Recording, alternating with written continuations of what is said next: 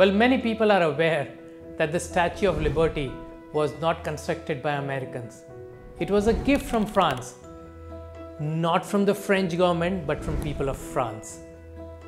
Interestingly, this gift did not arrive in one piece. The statue was dismantled into over 300 copper pieces and transported in 214 crates via French ship. But it was missing the eye-catching arm that was holding the torch. For 6 years it was located in Madison Square Park. Why?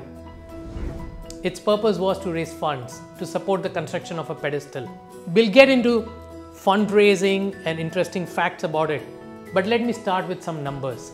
There are 7 spikes on the crown, symbolizing unity and liberty among the 7 oceans and the continents. There are 25 windows in the head, which adds up to 7, 2 plus 5. There are 16 leaves around the torch, which also adds up to 7, 1 plus 6. Finally, the monument is 151 feet tall, which also adds up to, you guessed it right, 7, 1 plus 5 plus 1. Now let's look at the financing side. Finance guy, finance has to come in play.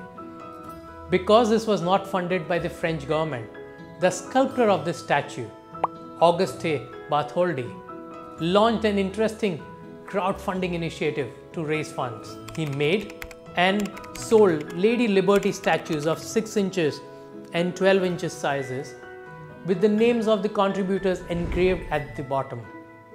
The 6-inch statue was sold for $1 and the 12-inch for $5. It was through this initiative that he was able to raise the necessary funds. Isn't that a fantastic idea if you're working on a product startup and need to raise money? The French raised enough money to build the statue, but left the construction of the platform to the United States. However, the 1880s was a very difficult period for the US. Prolonged civil war. Unfortunately, funding dried up halfway through the project, and it all felt it was not gonna happen. That's when Joseph Pulitzer, best known for the Pulitzer Prize, came up with a solution. What was that? Crowdfunding. But in a slightly different way. He made a direct appeal to the US citizens to fund the remaining project cost. He used his newspaper, The World, to reach out to the citizens in mass. Let us not wait for the millionaires to give us this money. It is not a gift from millionaires of France to the millionaires of America, but a gift from the people of France to people of America. And it worked. They raised $100,000 in 6 months from 125,000 Americans, with an average contribution of 80 cents per person, making it a truly grassroots effort. Mr. Pulitzer led by example, contributing $250 of his own funds. And remember, this was 1880s. The value of money in today's terms would be far more higher. In addition, he published the names of all 125,000 backers in his newspaper. Isn't this an amazing crowdfunding project?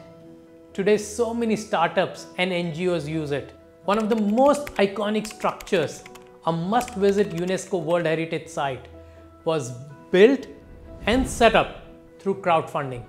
The curious me is always looking for interesting stories like this. I'm Bhairav Kothari, and I look forward to receiving your feedback on this video.